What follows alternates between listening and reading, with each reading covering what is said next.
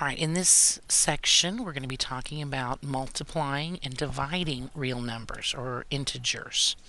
So let's start out with doing something that we already know, and we'll build from there.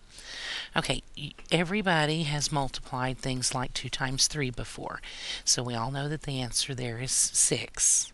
But let's kind of analyze what's going on here. When we multiply 2 and 3, what are the signs on those numbers? Well, the 2 is a positive number and the 3 is a positive number. So these are both positive. Okay.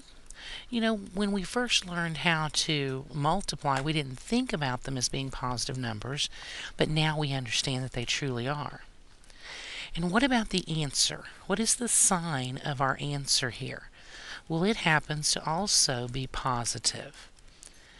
You have been using the rules of positive and negative numbers ever since you started learning how to multiply. You just didn't realize that's what you were doing. When we look at it as just purely rules, here they are. If the signs are both the same, your answer will be positive. So that's just exactly like our example of 2 times 3 equals 6. Our signs are the same, so our answer is positive. Now, if the signs happen to be different, your answer will be negative. So let's say we were multiplying a negative 2 times a positive 3. These now have different signs. Our answer is still going to be 6, but because the signs were different, our answer will be negative 6. Now, that's really all there is to multiplying and dividing integers. The rules are the same rules for both multiplication and division. Let's start practicing and see what we can do. Okay, our first example here, we have negative 6 times a negative 2. Well, when we're multiplying, we just multiply. Just multiply the numbers as if there were no sign there. 6 times 2 we know to be 12. Now let's look at the signs. Since they are both the same, our answer will be positive. Now we don't have to write, though, the positive sign. As long as we see a number without a sign, we automatically assume it to be positive. You see how easy that is? This next one says 5 times negative 3. So again, we just multiply 5 times 3, which would be 15, and then we worry about the sign.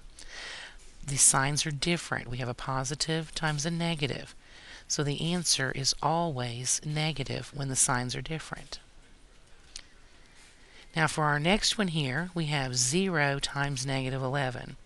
Well, as we have seen before, anytime we multiply by 0, the answer is always 0. This is actually a property that we have that's called multiplication by 0. It has a special name. It's a property that holds true.